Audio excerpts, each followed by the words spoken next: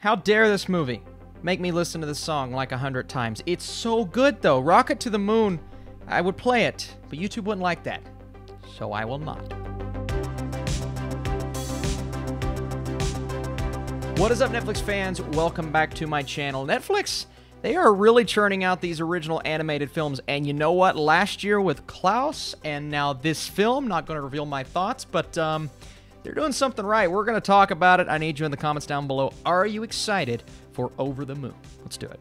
So, an adventurous girl builds a rocket ship to meet a mythical goddess on the moon. Featuring Margaret Cho, Sandra Oh, Ken Jeong, John Cho. My goodness, this cast is incredible, and we have some producers here who have worked on those classic and wonderful Disney films, and to deliver on that magic is a difficult task, but I believe Over the Moon delivered on the magic. Is the film itself familiar?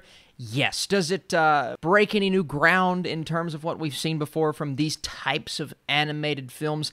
Not necessarily. I mean, we've gotten over the last few years a movie like Moana, a movie like Frozen, where these female protagonists, they go on a grand adventure, but there's always something else to it, whether it's a story that deals with family, a relationship between two siblings. In this case, it is a girl trying to accept what life is right now with just her father, whereas everyone around her, it feels like they're trying to move on from what she knew in the past and that tragedy there.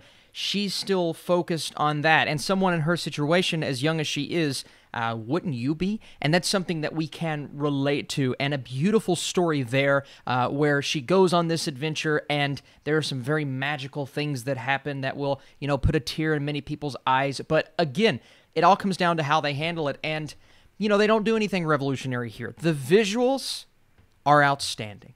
I mean, colorful, beautiful. I felt like I was watching almost Wreck-It Ralph for the first time when they go to Candyland, and it's just this beautiful array of different colors all coming to life on screen. I thought the animation here and really just the style, the way that the characters moved, it all looked great. And then we come back to Earth, literally and metaphorically, and that relationship with her father is a bit strained. There's a stepbrother character that comes into her life, and it's like, oh gosh, he's annoying. I don't really want him here. Is this someone that I can let into my life? And it's just this ongoing series of themes as they go on this adventure, and we see this grand, visual, lush world with interesting characters, one in particular voiced by Ken Jeong, and it feels like every movie like this has to have either the wacky character, like Olaf, the cute character, like a baby Groot, or a baby Yoda. This is almost a combination of those things, and he's really funny. He's really good in the movie. I do think the best comparison to make here, honestly, is Coco. We're talking culture, we're talking